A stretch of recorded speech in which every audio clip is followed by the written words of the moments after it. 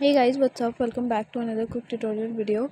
In this channel, we provide you with every possible solution to a specific problem. Whether it's a quick fix or a detailed tutorial, we are here to help you. So in today's video, I'm gonna be showing you how you could accept message requests on Instagram. So without any further delay, let's get started.